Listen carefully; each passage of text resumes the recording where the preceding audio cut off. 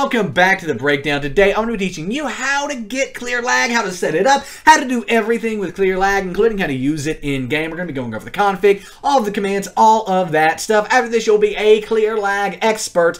But first and foremost, this video is brought to you by Apex Minecraft Hosting. If you're looking for an incredible Minecraft server host, Apex fits the bill with 24-hour servers and incredible DDoS protection. They are the best out there, bar none. We love Apex so much that we use them ourselves on our own Minecraft server, play.breakdowncraft.com. So if you're looking for a great server host, Apex is the one for you. You can check them out at the first link down below, thebreakdown.xyz/Apex. Nevertheless, let's go ahead and get ClearLagg set up. First and foremost, though, what does ClearLagg do? Well, as it says right here, it was designed to reduce lag on Bucket or Spigot servers. If you're not already running a Spigot server, set one up. And actually, I would recommend running a Paper server. You can check out the eye at the top of your screen up there to see how to set up a Paper server. And Paper actually takes Spigot and optimizes that even more. Any Spigot or Bucket plugins can run on Paper, and they're even more optimized because Paper itself is just very, very optimized. Now, ClearLagg is good for removing entities and preventing basically all sorts of entity and mob lag, whether it's entities floating on the ground like items,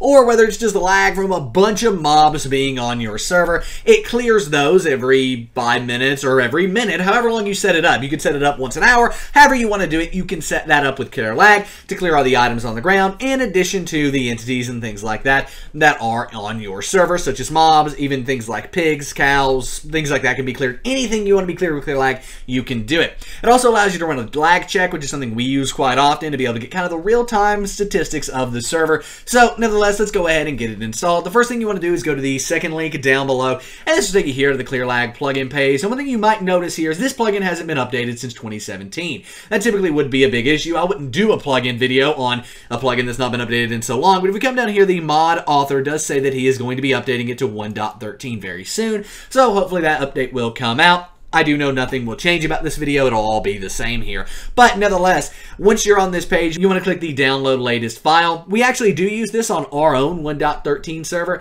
without any issues. So while this isn't updated to 1.13, it works with 1.13. It just won't clear 1.13 mobs like Husk and things like that. So that is something you have to keep in mind. But ClearLagg is now downloaded in the bottom left. If I minimize my browser, it's on our desktop. Yours may be in your downloads folder. But once you've got ClearLagg here, just go ahead and drop it into your Minecraft server plugins folder. Now, I'm going to go ahead and run the server because we need to generate the configs. And if we double click on the plugins file here, or the plugins folder, excuse me, after this is generated, we will see ClearLagg folder pop up here. And with that, there'll be a config. And in that config, we can get rocking. So there it is, the ClearLagg folder. Double click on that. And then we have this config here. I'm going to go ahead and edit that with Notepad++. That is my preferred text editor. If you have one that you prefer, go ahead and open up that. Otherwise, Notepad++ is linked in the description down below.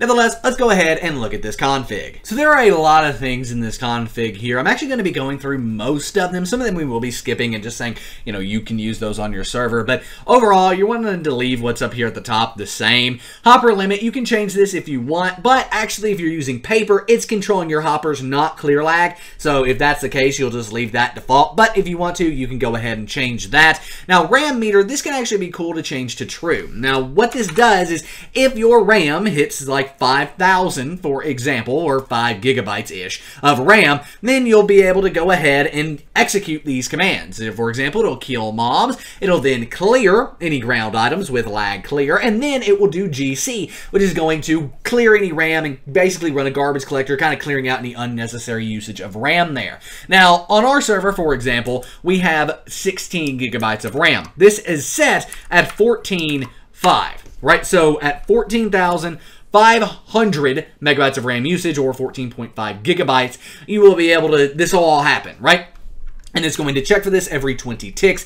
I've actually changed this up a bit. That way it's not constantly checking for it to actually every 120 ticks, which is quite a lot. You might want to leave that default, but that is something you can enable if you're worried about RAM usage and running out of RAM. We've actually never triggered this on our server. We have plenty of RAM, more than enough, but overall it is something to set up, especially if you're running a lower RAM server and want to make sure things are kept nice and tidy there. Player speed limit, just leave that default if you want. I've never had a reason to use that. Mob breeding limiter, however, is pretty cool. So basically what this is going to do is the maximum amount of mobs that are allowed in a check radius, right? So basically that would mean the check radius is right here, and the check radius is the radius around an area that you can have mobs. So in this case, it is a 15 block radius, and the maximum amount of mobs you can have is 6. I'll read that off. I've never used that. Log purger, never purged logs, basically. These are the logs that are kept on your Minecraft server. If we open up our server folder here and go back to the main folder, we have these logs. These are all here. And never had a reason to purge them. It is important to keep those logs, in my opinion, at least for 30 days, so I wouldn't do that. Area filter, as well, as it says when you do lag area, what entities should not be removed.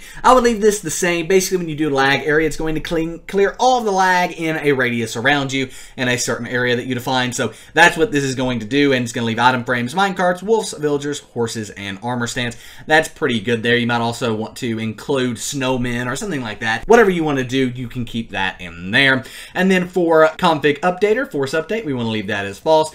Mob egg limiter, as well as chunk limiter. And if we come down here, TNT-minecart, dispenser reducer, TNT reducer, and fire spread reducer are all basically similar things for, you know, whatever it says. For example, the mob egg limiter is going to allow you to not place so many mob eggs in one area. You can't spam more than, in this case, 5 mobs in a radius of 8. For example, using mob eggs. Then if we come on down here to TNT, there's kind of the similar thing. You can't have more than 2 TNT in a radius. And same thing with TNT reducer here. Now, dispenser reducer is a bit different. This is going to change how much and how quickly dispensers fire in milliseconds. You can update this if you want, if you're getting a lot of dispenser lag on the server, as well as turn it on. All these are false by default, and you need to turn them on. I personally have all of these off on our server. No reason for us to use them. One thing I do want to mention here is the mob range. And what mob range basically means is the view distance of mobs. This is actually something you could turn on and turn it down. Turn it down, for example, to 15. Cut all of those in half and you'll be pretty good. However, you can also limit mobs with Spigot, so that's not necessarily something you need to do. But if you are having a lot of mob lag, you can change that there. We actually do have that enabled on our server. Live time here, or live time. Live time? What? Live time basically is how long a mob can live after it is like on the ground or just sitting there. This can also be for items, for example. As you can see, this is disabled, but if you want to make, for example, items stay on the ground for 15 ticks or less than a second, you can do that before arrows despawn, for example, or before mobs despawn, or before items despawn. You can define all of this. Personally, we don't use that and just use a thing that we're going to move down to here eventually, and that is the repeating timer to clear mobs. So we've got all these reducers here, which we've already covered. And then chunk entity limiter. Now, this can be really cool, and this is how many entities you can have in a chunk. For example, if you turn this to true, you're going to be able to have a maximum of 10 entities in a chunk. Now, the thing is, if an entity isn't included in this entity down here, it's not going to work. For example, you can only have 10 pigs in a chunk. You can only have 10 sheep, 10 cows, 10 horses. We personally don't have this because we allow mob farms that kill mobs within 30 seconds on our server. But if you didn't want that, for example, and wanted to control the amount of entities you have, this right here can be a good way to do it. And it's actually one of the only ways I know to do it. And I'm sure there are others, but this is how I would do it, is using ClearLagg, changing this to true, setting your entity limit, and then defining what entities you want here. Now we move on down. The spawn limiter is how many mobs should be allowed to spawn globally on your server. For example, if you were to go ahead and change this to true, it would only allow 300 mobs and 300 animals to spawn on the server. Now, on our server, we actually don't have a mob limiter, but if I was to set one right now, I would probably do about 10,000 and then 5,000 for mob limiting on a 60 to 70 player server. 300 is going to be good for just your basic server for you and your friends. If you wanted to turn that on, again, if you're having entity lag. Now, TPS meter is actually the same thing as the RAM check up here, right? Where if we go up to the top, the RAM meter, TPS meter is the same. I'll leave that off because you don't want this constantly. TPS fluctuates a lot. Literally, some ticks will have a TPS loss of 50%. I mean, we'll be at 10 TPS, but it's just for a split second, not for the entire time. So if you have this monitoring this, even at an interval of 15, it can still be kind of crazy. So I personally wouldn't do this and just leave this off and let the RAM check deal with that. And then you can do a lag check and deal with TPS issues yourself. Kill mobs. Now this is what basically I use all the time if we have entity lag on our server, and that is kill mobs. Now, if you want to remove named, meaning if someone has a name tag on a mob, you kill it, I wouldn't recommend turning that on. You can do that. And then mob filter is stuff that will not be included. Okay, this will not be included in your kill mobs. For example, villagers, wolves, armor stands, and horses. You could also add in llamas, things like that there that you didn't want cleared with kill mobs. Mob spawner can just be really left default, and basically this is the amount of mobs a mob spawner can spawn. It's set to 4, honestly, and that's 4 active mobs out at a time. I would just leave that off. No reason to mess with that. That'll just make people angry, to be honest. Remove mobs on chunk unload is kind of cool, but it is default to true here. However, you need to change this to true for it to work. I would just leave that off. Item merger. This is something that you do not need to touch ever. Never touch that because Spigot is already doing it for you and you need to use Spigot. For auto removal options, this is why everyone uses ClearLagg. I went through the rest of the config because it's important to know, but this right here is what everybody uses ClearLagg for. So auto removal is enabled. And basically, this is going to remove entities from the server. Does it broadcast? It is set to true. And if you want to change what it says when it broadcasts, you can do that here and using bucket color codes to color it. Now we have the auto removal set for 460. That is actually in seconds. So every 460 seconds or about 7.5 minutes, mobs will be removed there. If a world should be discluded, you can add it there. If boats are included in the auto removal, you can do that. If falling blocks are, if experience orbs are, if paintings are, leave that as false. If projectiles are, turn that on. If items in general are, you can do that there. If item frames are, leave that false, but you can do that there. If minecarts are, and if TNT that is primed can do that, basically TNT that's about to explode, is removed. Now, item filter is items you don't want to be removed. In this case, we can actually do this, space down, 2 spaces over, and then do a diamond underscore sword, right like so. And now a diamond sword is not going to be removed by the auto removal. We have a bunch of stuff there. Now this will also remove entities, not just, you know, the items. It will also remove entities. However, the entities must be listed down here. For example, you'll need to go ahead and add in a cow if you want it to be listed or removed, I should say. You can also take and add pigs in down here, for example, but you can use this live time equals function. And basically this means that it will only be removed if it's been alive for 100 ticks or 5 seconds. Right? So that means if it's alive for 5 seconds here, this will be removed. However, you can change that to 500 ticks if you want, for example, and it would be about 50 seconds or so, I believe. I think that's how the math would work out. Or would it be about 25 seconds there? So that's how that can work. You can also set up your warnings down here. As you can see, it will be removed in blank amount of seconds, and then it will be removed in blank amount of seconds. So that actually sets that up to where those warnings are sent out, and everything is good. This is what it will say whenever entities are removed. These are your warnings down here, and by default it's true, meaning that every 460 seconds, your mobs will be removed, your items on the ground will be removed, and this right here is the warning it will give. It'll warn you 400 seconds and 440 seconds. So basically 160 seconds before and then around 100 seconds before it is removed. So there is that, and that is how you can do that. You also have a command remove down here, which is lag clear. Lag clear is basically the same thing as this, except the only difference is that it is going to be ran by you. I would basically mirror anything, items that are removed up here, put them into down here, basically items that aren't removed, excuse me, and mobs that are removed up here, add them down here. Now for limit, this is basically the mob limit. If you reach that 1,000 mobs, for example, it will go ahead and clear them all. That's what that is, but I'll leave that off by default if you can. However, you're having a lot of entity issues, that can be a way to fix it. So there you go. Basically, these are the big things about the config. The rest of the stuff is optional, but these 2 things right here, you want to keep and you want to have. So we have all that set up right there. That is all looking good. We can actually see ClearLagg over here working. Ground items will be removed in 60 seconds, in 20 seconds, removed 0 items, skips forward about 5 minutes there, removed in 60 seconds, and so on and so forth. When it says removing ground items, it is also removing entities, by the way. It's not just ground items, it is also mobs. That is something to keep in mind, but the mobs do have to be listed here. Let's go ahead and save that config. And then we can actually do lag, L-A-G-G, reload here. So lag reload, and there we go. It will go ahead and reload that. Now we are getting all kinds of invalid entity attributes to the auto removal. So we can go ahead and come down here and see that we have these entities set up wrong, and it's just where I'm guessing all of this is right here. all of this info about it. That's probably what's freaking it out there. So if we go ahead and save and then do lag reload, there we go. Attempting reload, all modules have been reloaded.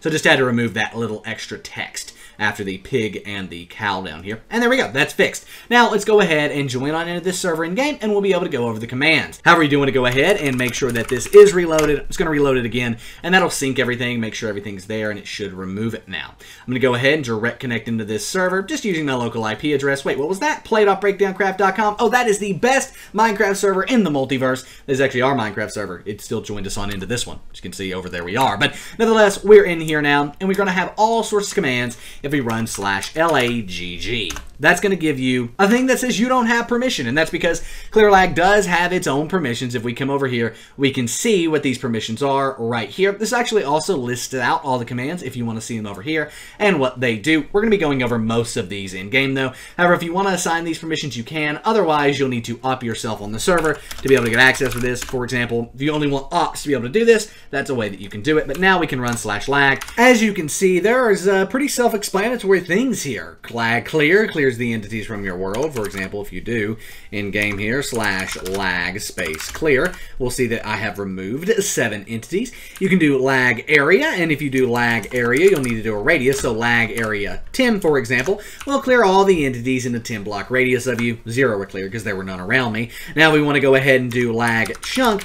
That will find laggy chunks on your server, not lag check. We'll get to that in a minute. But if you do lag chunks, that will give you the lag chunks on your server. That is not something I recommend using. Never had any success with that. So then we can go down here to lag GC. This is going to be the garbage collector and clear RAM on your server. So if we run that real quick, we will see that it is attempting to clear some memory, and it will clear some memory and open up some memory on your server. Now, one thing I want to talk about here is actually this lag check, right? So if you run /lag space check, you'll get some awesome insights on your server. The mobs alive, the friendly mobs alive, the players alive, the chunks loaded, all sorts of stuff, including your TPS and RAM usage. This is something we use all the time. If players are complaining about lag, do lag space check there, and you'll be good. Then if you're on paper, you can do /timings paste, and you'll get a link to be able to see the active lag on your server. However, as we can see, we are running good at a 19.8 TPS here, and our RAM usage is very low compared to the 3 gigs this server has. Overall, though, the interesting thing is to see if you have mob entities alive right now of 66, and say you had 2,000 and your server was lagging, and normally you have 1,000, that's most likely where the lag is coming from. That can also be backed up by a timings report, again, if you're running a paper server. Yet another reason you should be running a paper server. Now we do /lag here. There are a few more commands. Lag kill mobs is going to, well, kill all mobs. So if we do lag kill mobs, it'll remove the mobs from the world. As you can see, 319 were removed there. Now if you do /lag check, for example, you're going to see that there are no mobs alive because we just killed them. We just killed all those mobs there. Now if we come back up here, we can see there is lag reload. That's what we did earlier to reload the plugin. Lag TP chunk, no reason to use that, never needed to use that. However, lag unload chunks is a pretty cool setup, and what this is going to do is unload chunks on your server. So as we can see here, there are 953 chunks loaded. We do lag unload chunks, it unloads 512 chunks. If we do lag check, we can now see that that has been reduced by that many chunks, or right about that many. We have 441 loaded now. We had 953 loaded. So that is how you can see that can help. If, say, your server has a bunch of chunks loaded, like we'll hit over 10,000 chunks loaded sometimes on our server, we'll do a lag unload chunks, and that'll be reduced by 3,000 chunks and significantly reduce the server load. That is why that is so important. That's why that command is so important.